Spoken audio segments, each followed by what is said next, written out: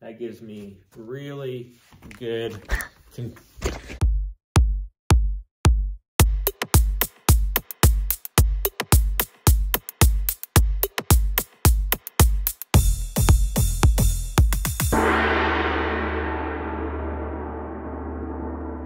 I was kind of on the edge about making this video, but I ran out of ideas, and you know, it is good stuff.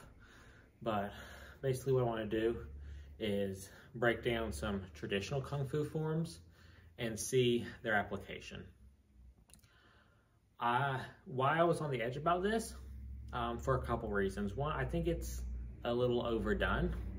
I didn't want to seem like I was forcing these to work, because my personal philosophy is if it works, use it. If it doesn't, throw it out. However, I do think that there are some good stuff to learn from this, like how in kickboxing, I'll use stuff from boxing. I don't take boxing, but I will use boxing concepts and the like.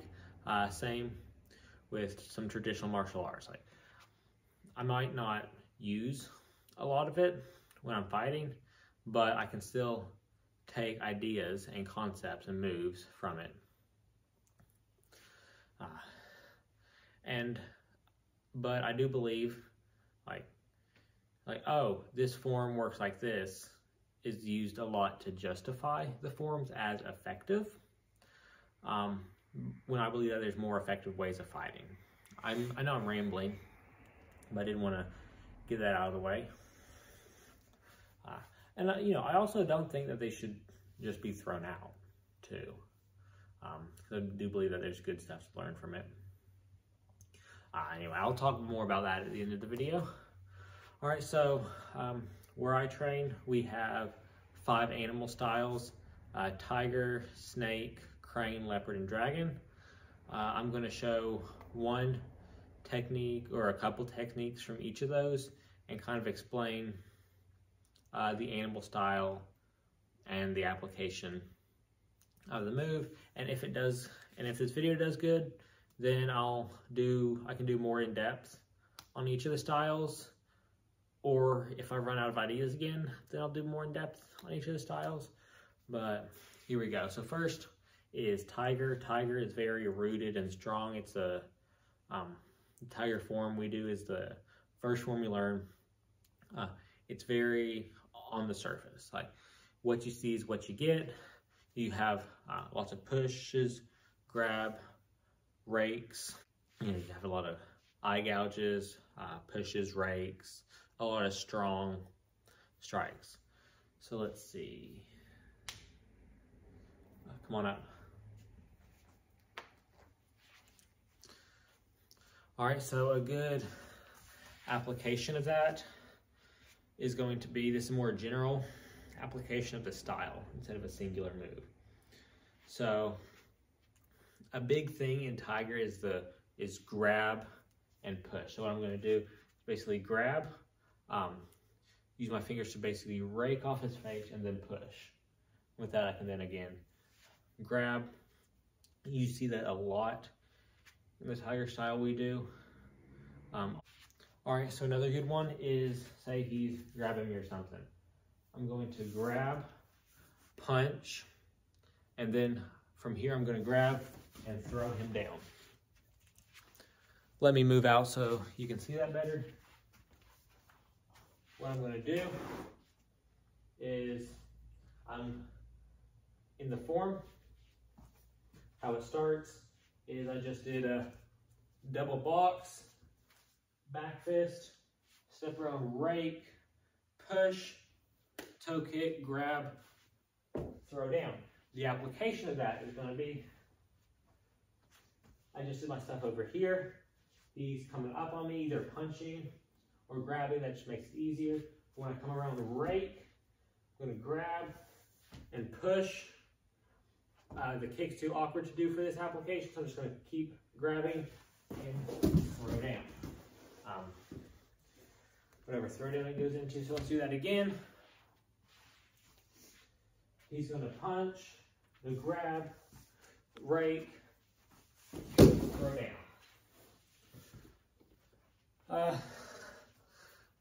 That's a good one because it teaches control. You're grabbing, throwing down. Has some, I can break it down later, but it has some good techniques to it. All right, now for a snake. That's the second style we do. It's a little more, snakes are very deceptive. So I'm gonna have my hands up here. You think I'm gonna attack with this hand, my other hand switches underneath. Also, you think you're focused on my hands up here, but really it's my elbow doing a lot of the attacks and strikes. For example, come here. Like a big thing is, you think that this move is done with my hand, when in reality, it's done with my elbow. What my elbow is doing here is it's gonna come up. Basically, this hand's holding his hand on here. My elbow is gonna come up, break down his elbow, and come up through. That gives me really good, control of him. I can push him into whatever I want to. That's seen several other places like that. Or even, I can come from the other way, break down his elbow into some good arm bars and stuff. I like that. Probably I kind of use these concepts a lot in actual fighting. Not the specific techniques, but like say we're clinched up, fighting elbows a lot, instead of just focusing on where my hands are, I can fight elbows. Like he's trying to get to the inside. I'm using my elbows to work in that elbow thing. A fun move, besides that, actually, the move I just showed is probably the funnest one. Here's one. So how it's gonna work is I just came from another move here, move out of the way. I just came from another move here. My hands are gonna come up, come through my chamber, double spear hand, come out, arm bar, brush, clap. That's gonna be how it looks in the form. So come here. How that would be applied is I'm gonna come through chamber, into his eyes. My hands continue through past his eyes. My elbows are gonna come up and around here, basically underneath his arms. I have control of him. So, hands up. I'm not gonna do the entire movement, but basically I'm just coming up, into his eyes, elbows wrap up. Just like that. Frankly, I'm not a fan of the double arm bar, but it does give you control, and again, the elbow stuff is really good for that. Next is going to be crane. Crane, where tiger is a lot at the hands, snake is a lot at the elbows, crane seems to be a lot at the shoulders. Very big movements like that. Come here. You're gonna have a lot of stuff like you see this one a lot, like in tiger with the rake push. You see this a lot in crane, hook, palm. I'm pulling him towards me as I push. Has a lot of that symmetry to it, pulling and pushing at the same time. A good move of that, let's see, is he just gonna come in with a punch. I'm gonna hook, do my crane hand or whatever. I'm gonna hook, temple strike here. He's gonna come in the other side. I'm gonna hook, temple strike. You're gonna come in with the same arm. I'm gonna overhand trap, temple strike. He's gonna come in with this arm. I'm gonna overhand trap, temple strike. It's a lot of, feels a lot like snake there. Come here, I'm not gonna hurt you. Why do you look so scared? You can come in with this arm. I'm gonna hook, push it out of the way, push, pull. This pulling motion is what brings the other hand around. He's gonna come with the other hand. Hook, pull. As I pull him, that's gonna pull my other hand around. He's gonna come in with his arm again. I'm gonna hook, overhand, pull. That's gonna pull this hand around into that temple strike. This hand here, hook, pull around into that temple strike. I like that, kind of the dichotomy of it, the pulling and pushing. That can be used a lot, you know, say you're grappling. I'm gonna pull, push, you know, say I want to set him up for a good single leg. He's not on the right side. I can pull, push. He's not doing it, whatever. I'm just gonna pull until he gives me that leg. So I can do that. You good? Yeah. So that's good. With those temple strikes, my opinion on hand strikes like in snake, the snake strike, and crane, the temple strikes, my opinion on those is I think they can be really effective if you train for them. Like these videos of Shaolin monks will pop up on my feed, like them busting out open coconuts with just their finger. If you train for that, I think it could be really effective. However, in modern society, we use our hands a lot, like for keyboards or other stuff like keyboards, where, you know, you need that dexterity, and you can't just spend your whole life dedicated to destroying your finger so you can get a good snake strike or temple strike. But anyway, on to leopard. Let's see. Leopard, it's kind of very aggressive. It feels a lot like Muay Thai. You know, you have a lot of kicks, hops, spinning kicks, stuff like that. I'm trying to think of an application for that, because there's a lot of kicks and I don't want to hurt him. So let's see. But anyway, you know, come on. Leopard is going to be pretty aggressive. Like, you're going to have a lot of strikes. It's like that silver bullet strike from Karate Kid. But that's how your fingers are. You're going to have a lot of strikes, toe kicks, spinning kicks, stuff like that. And then, oh, here's a good one. So, it's a takedown. Take off your shoes.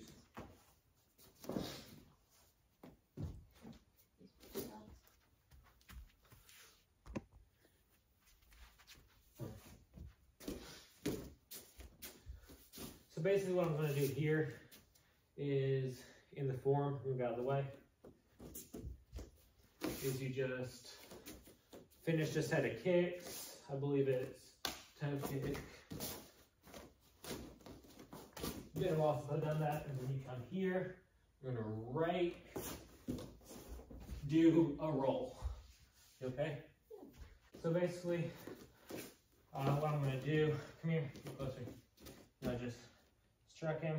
I'm gonna right his legs, roll, and I'm gonna stick my foot out like an axe kick, bringing him along with me. It's awkward, but that's it.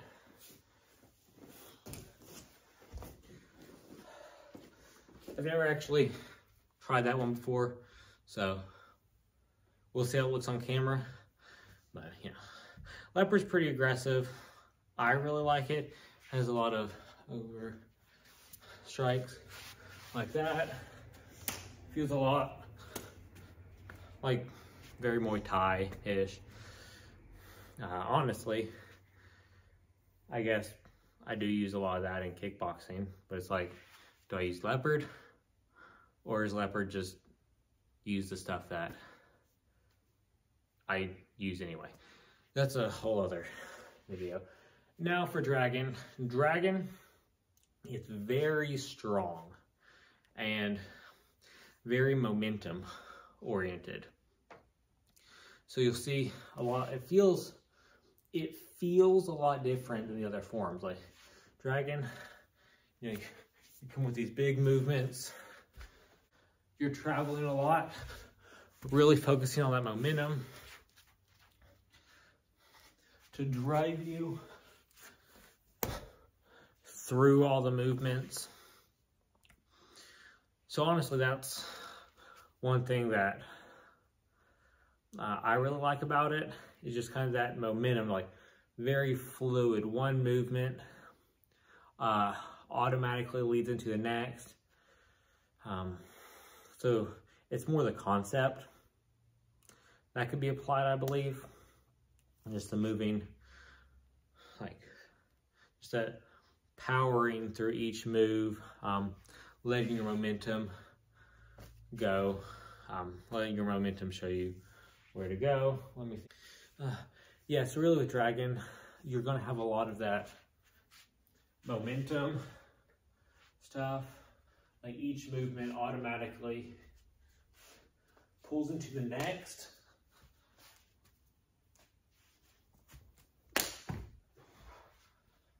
And then it's one of the funner ones to do. Funner. It's one of the more enjoyable ones to do. But again, the concept is more what be applied. And you know, you can kind of see the breakdown of the surface level beginner forms to the more advanced forms at the end, like Dragon as opposed to Tiger. But you know, maybe I'll think of something later and put it in, but I don't really want to hurt my little brother, and doing movements like this, I believe this is a grab down. Come here. Let's see. How would I do that? So he's punching, grab, let's see. Grab, come down like that. Ooh, that's a good one. You're gonna punch, grab, pull up, up. Let me do the move real quick.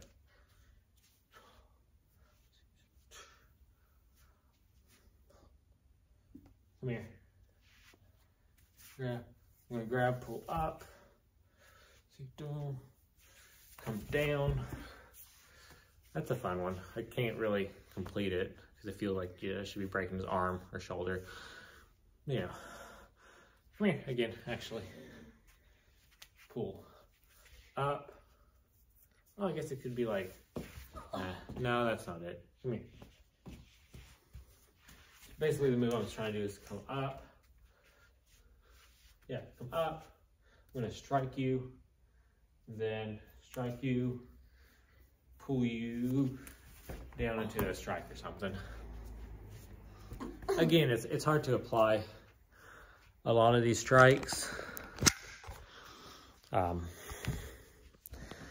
anyway, I hope you guys enjoyed that. If you did, you know, make sure to interact with the video. That'll really help the algorithm. Let it know that, you know, it's a good video. And if this does good, I'll make sure to get some more out.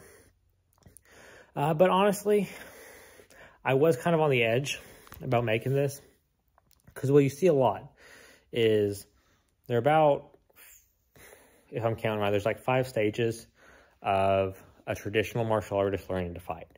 The first stage is complete ignorance. I was there for a while.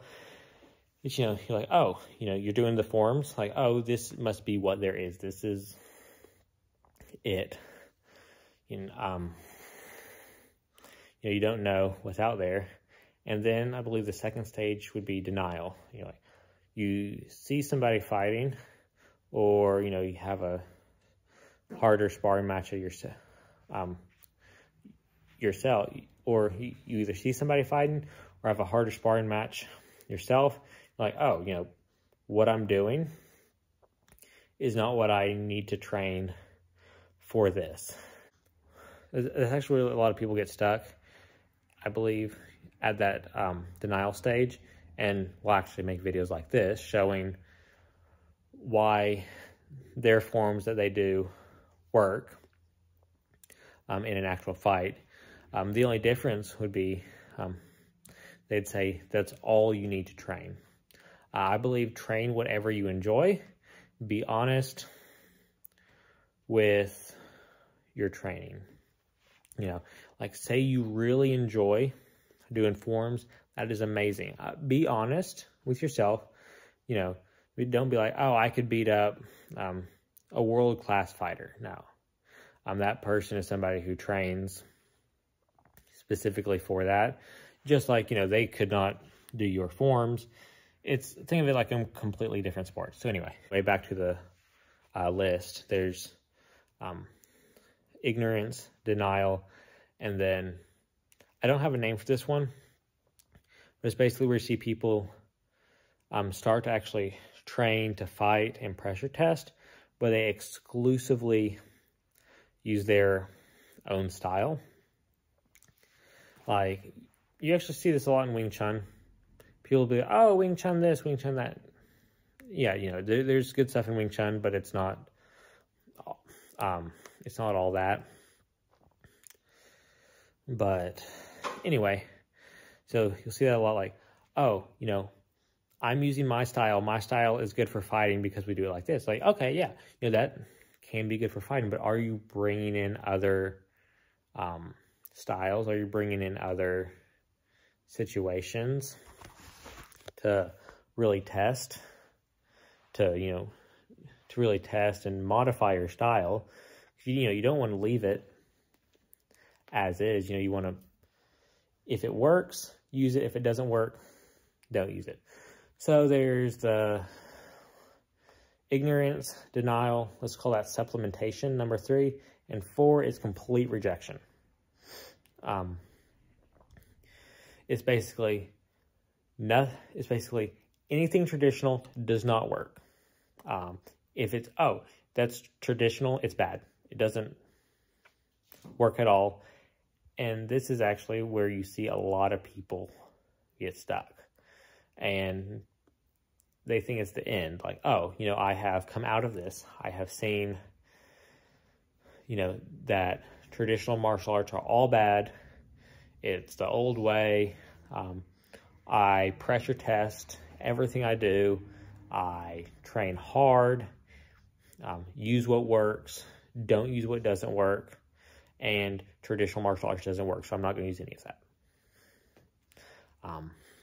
It honestly seems kind of like an anger against it. You know, and I can get where that's coming from. You know, you especially coming all the way up those steps. It's like, oh, you know, what I have been told works doesn't work. You know, it can hurt your ego, and basically, anyway, I've probably made a lot of people mad saying that, but, and then number 5 is basically maybe apathy, if that's the right word I'm thinking of. But it's basically, you know, the number 4 stage without the anger against traditional martial arts. It's, okay, I'm going to use what works. I'm going to use what does. I'm going to do what I enjoy. You know, if this concept from this Kung Fu form works, that's amazing. I'm going to try and incorporate that in. If I can incorporate it, great. If I can't, you know, if it doesn't work, I'm never going to use it again. So, you know, and also, like, that same person, but, oh, you know, I enjoy, like, for me, I enjoy doing forms and practicing the traditional martial arts. You know, I'm going to be realistic with what it does for me and what it can do. So, anyway, let's see how many people I made mad with that. And any angry comments, please leave them, because it will help the algorithm. All right. Thank you for watching, and bye.